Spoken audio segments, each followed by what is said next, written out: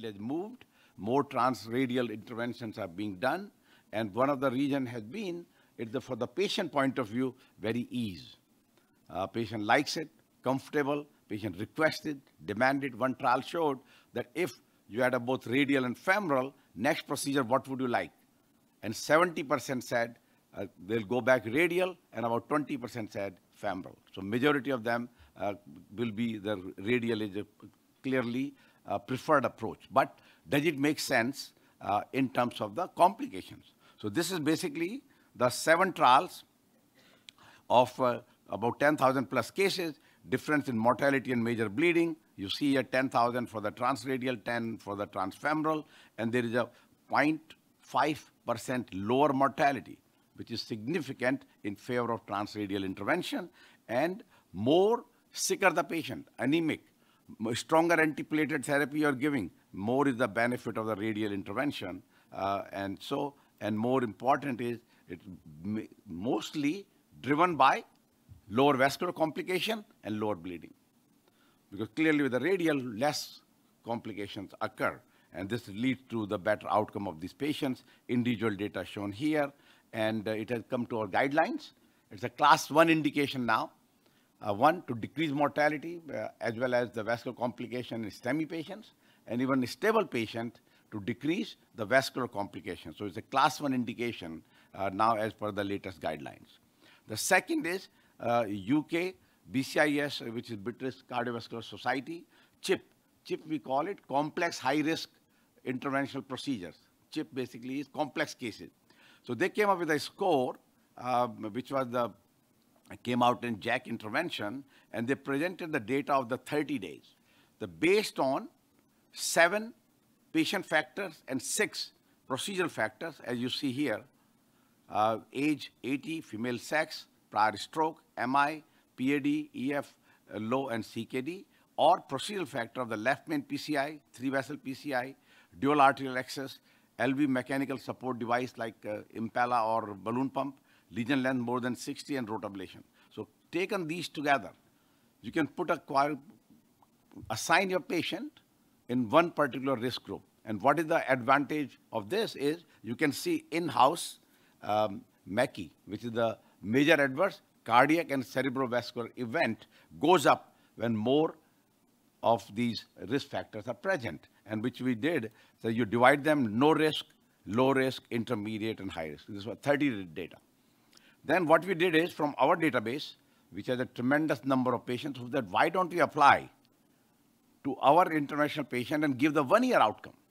Not just 30 days, 1 year. And this is basically what our paper of the 20,000, you see the patients, same, and you see at each level, from score 1, 0, 1 to 2, 3 to 4, 2 to 3, 3 to 5, and more than 5, there is a 28%, almost 30% increase in 1 year bad outcome, and it is for all. Whether it's a death, MI, stroke, maybe not that much, but repeat revascularization and bleeding. So it seems to be a simple test. So you say, well, excuse me, what does it matter? I said, matters here. Somebody who has a risk of 10, we know that we could bleed, have more MI, that patient not going home. You need to strategize your resources. Patient will be admitted. So therefore, you can take care of those patients appropriately. So this was very good, came out from our database. Now, the new technology is coming after a long time, which is the drug-coated balloon. I'm sure you are aware of drug-coated balloon in the peripheral arteries, right? Has been there for 10 years. There was some controversy, some higher mortality. But now for the coronaries, has been available out of United States for last 7-8 years. But finally, it has come to America. 4 companies have the trials of the drug-coated balloon here. And we actually, of one of the trial, the solution is the sirolimus. We did the first drug-coated balloon case in United States about 3 months ago. But there's a lot of data have come now comparing drug-coated balloon with drug-eluting stents.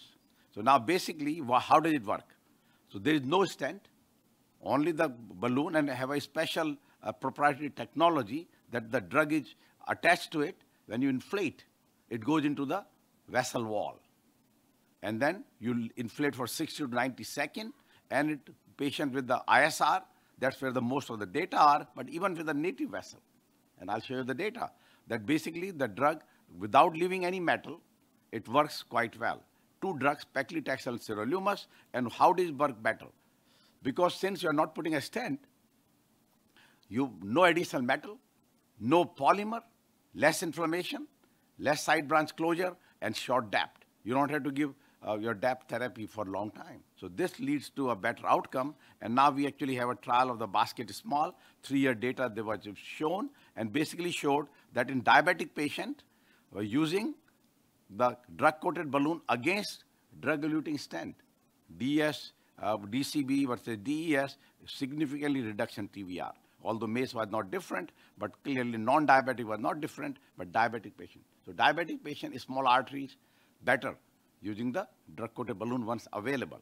Now it's not available yet because it's in the trial. Now, another point which I emphasize here, that if you're planning to do drug-coated balloon and now it didn't work, and you have to put a DES at the same time, your event rate goes up.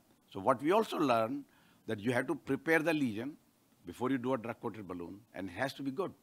If not, then don't put the drug-coated balloon, put a DES. If you do both, drug-coated balloon and DES, your outcomes are bad. So similar principle we have in intravascular brachytherapy for recurrent DS restenosis. There, the studies have shown, if you do a brachytherapy and you put a stent for some region, they have higher event rate at follow-up. We are actually now, we are about like 750. We started brachytherapy in 2012. We do between 60 and 90 per month, over 650 or 700 cases. We have 0 stenting at the time of brachytherapy. So same is that you need to be careful. And the other data basically was multivessel coronary artery disease. The same way, the drug-coated balloon, that requiring the stent is less and your event rate is lower, as shown here. There is a trial called Picolito, which is the vessel of less than 2.75 at 3-year outcome. Again, lower myocardial infarction of the DCB and lower MACE rate, and no thrombosis. Why? Because there is no additional stent. So super data. There is also data in STEMI patients, no difference.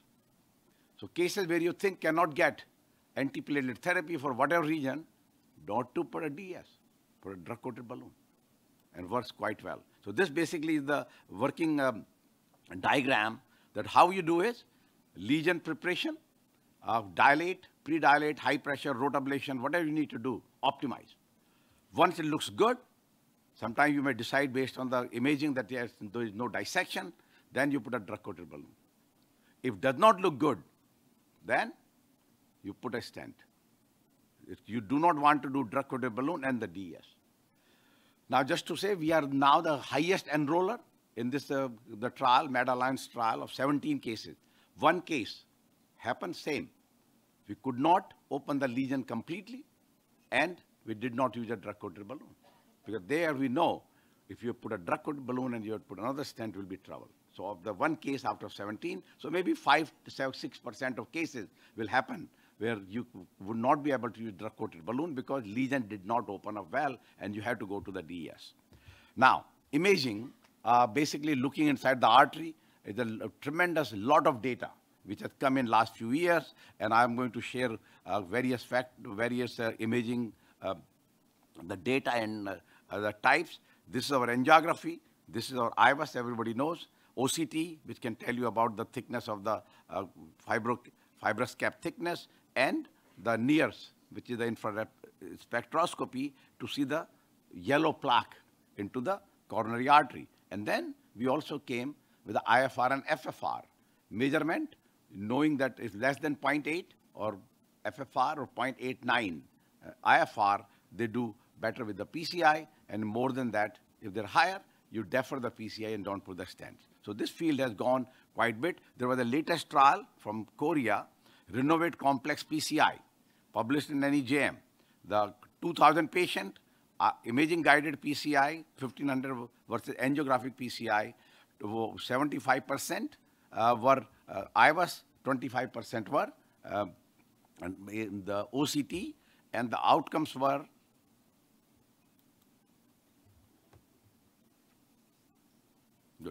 So outcome were, as you can see here, the target vessel failure, TLR, all significantly lower in the imaging guided PCI group.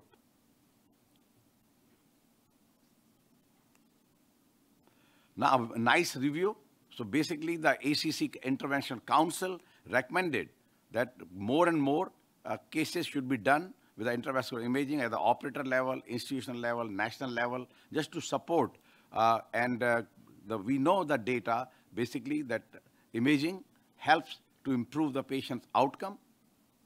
And this is pre-interventional, lesion preparation, post-intervention.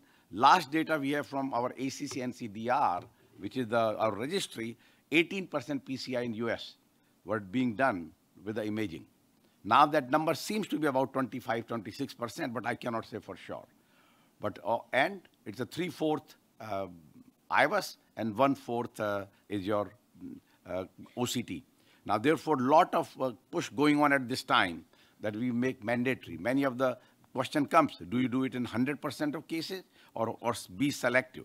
Actually the issue remains. Our guidelines still remain in terms of the 2A for using imaging, but they're going to change because these were the guidelines of early last year.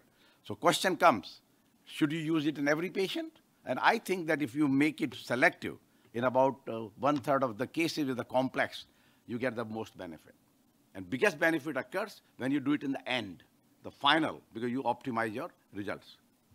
So then there was a trial called, now we have both are good, FFR and IVUS. So question is, which one is better? So in intermediate lesion, this trial flavor looked into the aspect that should you do a PCI based on FFR or based on IVUS, and they have the clear criteria, which case FFR clearly less than 0.8, and IVUS, and have a 2-year outcome, and basically showed a 2-year results are identical. So FFR or IVUS guided PCI was identical, individual endpoints are shown here, and now there are 3 other trials will come in next 1 year, Define GPS, Illumin 4 with the OCT guided, and optimal randomized clinical trial on the IVUS will really put us on the map, imaging and making it a type, I would say, class 1 indication soon. Now, we are very proud of my associate, Dr. Annapurna Kini, which Beth showed, many of the apps she has developed, that presented the late-breaking clinical trial, originated from a single center.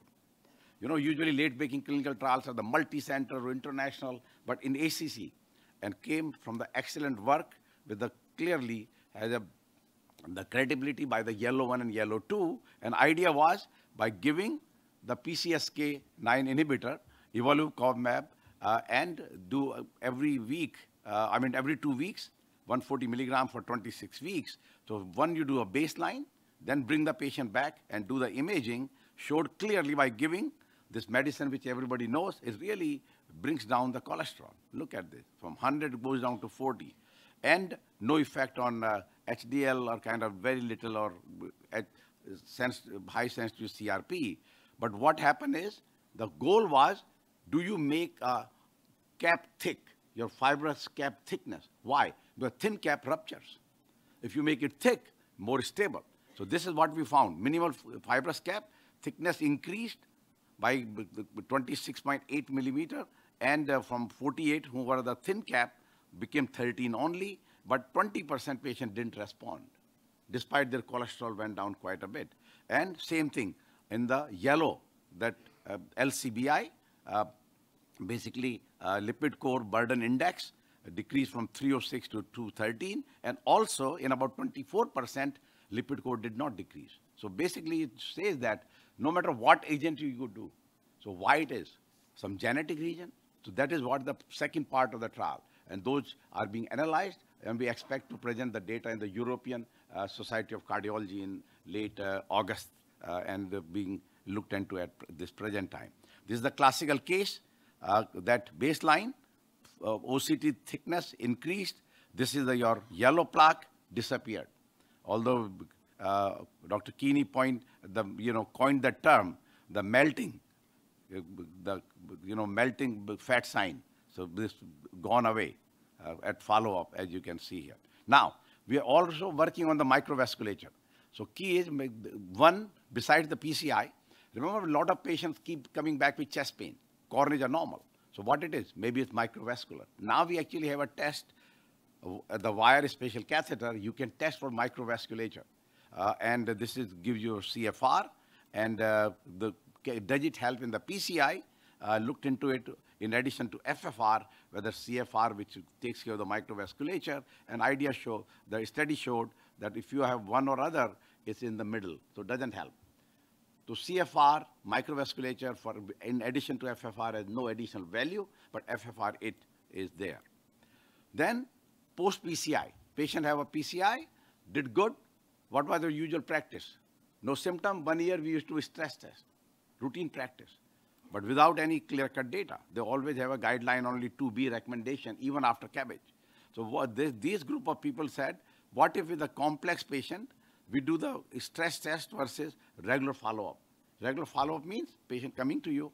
If you decide, because chest pain, you're doing it, stress test or cath. Otherwise, not necessary. But other group, they did the stress test every year for 2 years. And guess what? No difference in any endpoint of the MI, death, unstable angina. You see it here, identical. Now, if you do stress test, you did more cath, and of course, little more repeat revascularization. But this turns out to be that many times our concept, what we have, unless you put to the trial, you cannot come. They're like anecdote. But trial really makes it, yes or no. It means that routine stress testing is not necessary. You say, well, maybe. Diabetic patient who don't have symptoms, look at the diabetic patient. Even diabetic, no difference. So not necessary, clinically driven stress test is completely fine. Then bivalirudin used to be quite a bit in our earlier trials. And now, then heparin came up with a heat PCI many, but now there's a new trial of Bright 4 where they gave bivalirudin with the infusion another 3 hours, because in the past, there used to be a higher early stent thrombosis, but if you give infusion, that disappears. So this is what compared against heparin from China, 87 sites, and they looked into this aspect of giving bivalirudin with the additional 3 hours of infusion, and what they found, bivalirudin better compared to heparin, event rate 1.3% lower. More importantly, all-cause death, bleeding, reinfarct. And more important, earlier, we used to have a little high thrombosis on bivalirudin, disappeared. You say, why? Because now you're giving 3 hours of infusion. We changed this policy back in 2009. They're coming up with the same data. So therefore, infusion, there's no high stent thrombosis. Then, the idea has shown that you have multivessel disease and you're STEMI and non-STEMI, you should have complete revascularization. Culprit and non-culprit vessel. So idea is, if you do, when do you do it? Same time or you stage it? And this was a part of this BioVasc study prospective randomized trial that 764 patients got the immediate complete revascularization. 764 got the stage within 6 weeks. Average time was about 3.5 weeks. And they brought the patient, the 53% were non-STEMI, 37% were STEMI. And you see here that immediate complete revascularization in the blue had a lower event rate, largely because of lower MI and lower unplanned revascularization. So basically means many of these patients, while waiting for the second stage PCI, come back. So key, you do it, same time, same hospital admission may not be at the same time, maybe 1 or 2 days later, and so this is the latest one. So complete revascularization, multivessel disease, STEMI, non-STEMI, better to do it at the same time, and you don't need to wait for subsequently. Then the left main. The left main is always used to be in the past cabbage, but then many trials have shown like Excel, very good data up to 5 years, but there was higher mortality in the PCI group, even in the moderately complex left main disease. And now we have many pooled analysis showing 4 randomized trial of the Syntax, Precombat, Novel, and Excel, 4,400 patient, 20 Syntax got 25, 5 to 10 year follow-up, showing that you do have some penalty of PCI, but it's very small, 0.2% per year. So in 5 years, 1%, 10 year, 2%. But yes, you have higher MI and revascularization, and of course, you have a lower stroke rate. So those are the disadvantages. So basically, mortality is not different in the PCI versus cabbage group. And only thing is, once you have more complex disease, higher syntax score, better was the cabbage. So this we knew. More complex cases should go for cabbage. Then the same group, say, is there a difference in acute and stable syndrome? Acute syndrome always have higher event rate versus no acute syndrome. And overall basically showed that ACS or no ACS, that if you have the difference in the PCI or cabbage is the same, that higher MI and revascularization, but other difference was not there. So key is acute coronary syndrome will have high event rate, but not much difference what we knew in the overall meta-analysis of the cabbage versus PCI. Now, here the left main, you do PCI. What should be the technique? 2 stent or 1? There was a DK crush, which was a big study, showed that 2 stents better than 1. And this another group did EBC main, that basically showed 2 stent, stepwise provisional or systemic dual was slightly better in terms of the stepwise provisional, which is the blue, but not significant. So overall, we still believe your distal left main bifurcation should get 2 stent approach. Then FFR and IFR trials. The FAME3, frame and defined flare. Now FAME3 trial was the trial of FFR guided PCI multivessel against cabbage. Left main was not included, and these patients happened that cabbage did better, 10.6 versus 6.9. And individual endpoints were here.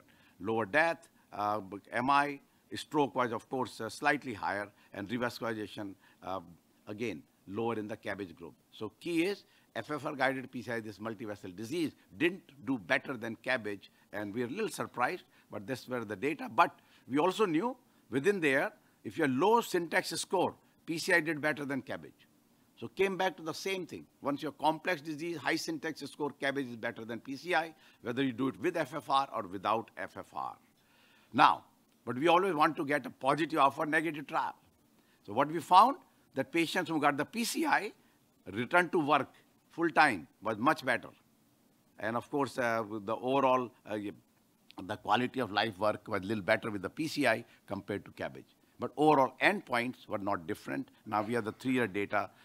Seems to be the difference is catching up. They're becoming less and less. P-value was 0.02 at 1 year. Now 3 years becomes only 0.07. Then the patients again, that multivessel disease, do you do an angiographic guided PCI or FFR guided PCI in acute MI patient? If less than 0.8, you do PCI, more than 0.8, you leave it. And angiographic, you do anybody lesion more than 50%, and found that FFR guided PCI has a lower event rate compared to angiographic guided PCI. Each part in blue versus red, lower in terms of the FFR guided PCI. And these were the, now, those who know there are 2 tests available for physiological testing, FFR and IFR. The initial data were defined flare and sweetheart showed that at 1 year outcomes were similar whether you do FFR or IFR.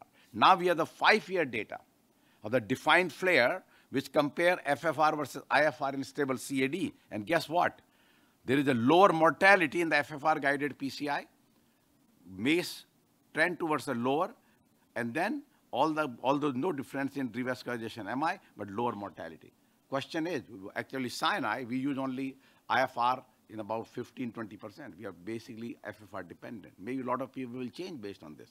But I think IFR, both are equal in the short term, but long term, first time we have this data that lower mortality, and we still don't understand why there should be a different mortality, because your MI and revascularization is not different. So this is unexplained, but we still have to have the paper because this was only abstract. The most important advance of last year was a trial which really kind of shaken up our concept. The concept is the patient PCI done in patient with an LV dysfunction, revived BCIS2 trial, and basically we know that trials have been done with the surgery, with the low ejection fraction, showed benefit after 5 years or 10 years only against medical therapy, but this trial basically looked into the patient with low ejection fraction, viable myocardium by various testing, then randomized to PCI versus medical therapy. Now, if you think about this, we have been teaching everyone this, that if you have viable myocardium, your LV dysfunction, PCI is the best thing to do, better. should be better than medical therapy. And they followed this patient for almost 5 years. And basically, data were disappointingly negative, no benefit, surprise, shocked, all community that how could that be? But this is where the data are. These are the individual endpoints showing here, except that unplanned revascularization in medical therapy is higher. But that's, of course, you had lesion, you left, they require PCI, but no difference in death and MI or recurrent hospitalization. Now, we always try to find, as I said, positive in the negative trial, that your spontaneous MI was lower in the PCI group compared to medical therapy group. Again, softer, just like a ischemia trial. But overall, no difference, and very, very shocked about it. Now, you say, well, maybe it will be some benefit by improving the ejection fraction. And look at that. Even EF did not change. They are a little better quality of life, but EF did not change. So very surprised, I was shocked and or disheartened by this data. But that is what, when you do the trial, it tells you exactly, not a guess game, that what exactly happens. So this is the best, I would say, these are the top 10 advances. Now I want to put it together because I gave a lot of data, that what you should take home in brief. And we call it a central illustration. You know, each journal now, Dr. Fuster started when he became JACC editor, that whatever the paper is, put the essence of paper in one page. And he called central illustration. So that's what I'm going to do here. What did we learn? PCI and LV dysfunction and ischemia, big disappointment, 2 thumbs down. FFR-guided PCI versus cabbage, our FAME 3, IFR versus FFR at 5 years, our defined flare, 1 thumb down. PCI versus cabbage and unprotected left main, drug-coated balloon and diabetic small vessel STEMI, the CHIP score, thumbs up, all good. Imaging-guided PCI, PCSK inhibitor to increase cap thickness, FFR-guided PCI and MI with the FREMI, 2 thumbs up. And really, the transradial PCI, immediate complete revascularization, and bivalent STEMI is 3 thumbs up. That really puts it together how our practice changes in interventional cardiology to become the better interventionalist and improve the patient survival. Now, do we do it? Let me tell you that we adopt these policies. They keep changing in our protocol in the cath lab. So these are our data, the latest one, which Beth alluded, with the safety and highest volume. You can see here, double star means you're statistically lower than the statewide average. And Dr. Keeney got in both the categories award, the double star. Nobody else got in the New York State. So clearly we have been consistently in last 25 plus years, since 1994, the data are coming that we have 2-star in 1 or 2 categories. Say, well, it looks good. This is the New York State. Well, that was the 30-day risk-adjusted mortality, but other points, acute occlusion, cabbage, stent thrombosis, all lower significantly with lower vascular injury as shown, our latest data with the New York State. You say, well, state is good, but what about the America, rest of the USA? Well, we had the ACC NCDR. We Mount Sinai data against ACC NCDR. As you can see here, Kathy is, fills up the New York State data, and the rest comes out from a database. The overall lower mortality, we actually in-hospital death to STEMI transferred largely because of the STEMI cathode, which showed risk-adjusted mortality, length of stay, significantly lower Mount Sinai compared to ACC and CDR. Superb. Just to say, we still, the goal mission had been teaching, teaching, teaching. You are good, but really you then give service to a small group. But what if you can be global? And that's the concept I started in 2009. First time, teaching from Sinai, 1 hour live relay for coronary, then we added peripheral, and then we added endovascular, then structural. The idea is to teach more what we do, so people can follow and also do the same service what we are doing, great service to the humanity with a better outcome. And this actually has been a great hit. Almost 30,000 hits per month. Per month in 173 countries. You can see here, top are India and USA. We are both on the YouTube and CCC Live. Now, 1 hour is done. You want to go further. It's teaching. What if you wake up at 1 o'clock for some reason, you got a bad dream, now you want to see one case. What if I give you a 24-hour live channel on that day? That's a MedStream 360. We started, this is the 10th week now, one day for the time being, 24 hours.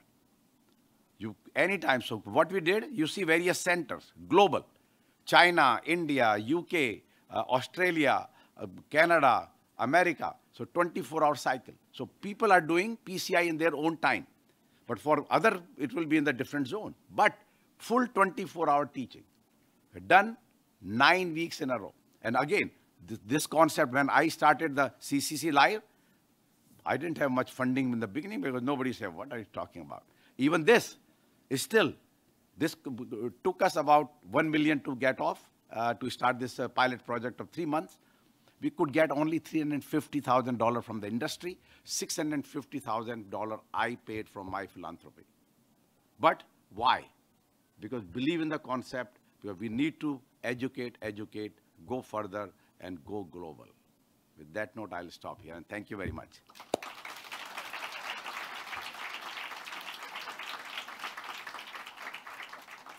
Any questions? Yes.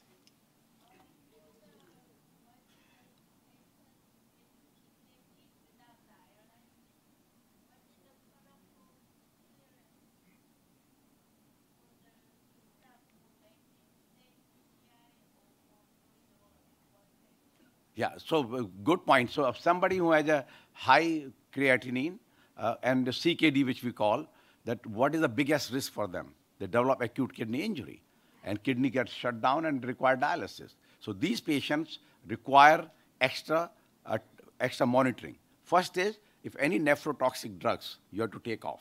Most common is ACE inhibitors, and of course, many others, but you take off. Second, you give a hydration. There are many trials have been done. Only thing that helps is the hydration. So you make sure many times LV dysfunction, you cannot give too much fluid.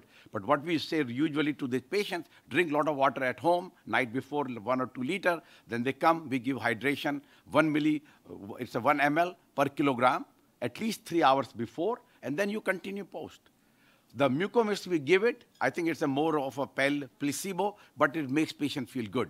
So whether it works or not, but we give it still. So, but the idea there is, and then you do a very small amount of contrast. That is the key. Biggest thing is hydration and as little as creatinine, the contrast possible. So many times we have done the PCI in the 20-22 cc's of dye. Yesterday, one of the case was done. Total occlusion with a 24 cc's of dye. Total occlusion of the LAD. Dr. Kini did. We actually have patients with a creatinine of 3.6. We'll not worry about the patient being the cath, because we know how to take care of it, and they'll not develop the dialysis. But this is a very, very important topic, and still continues to evolve, because one of the big factor has been now. In the past, creatinine was not the, ACC NCDR, sorry, the NCDR. They actually give, have few parameters. Each institution, they give an extra payment from the Medicare and the Blue Cross Blue Shield is based on your door to balloon time, that how many patients have a stress testing, appropriate, what's your complication, what's your bleeding.